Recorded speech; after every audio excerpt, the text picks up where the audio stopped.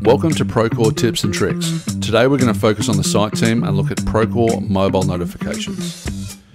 If you've jumped into Procore and looked at a particular tool, such as the observations tool and others, you might have noticed that Procore asks if you'd like push notifications. Maybe hit yes, maybe hit no. But what do you do if you want to change those configurations and adjust them going forward? We'll jump into the settings under the Procore mobile app and then into the push notifications section, and you can adjust the configurations for all tools and actions supported inside of there. Keep in mind this is project specific, and of course you can change it project to project.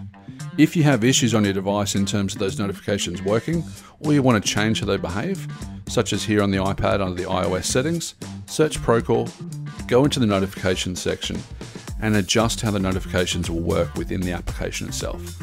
Change sounds, banners, previews, notification grouping, and all types of configuration. And of course, this is also available for Android devices. With this, you should be able to configure all requirements for Procore push notifications.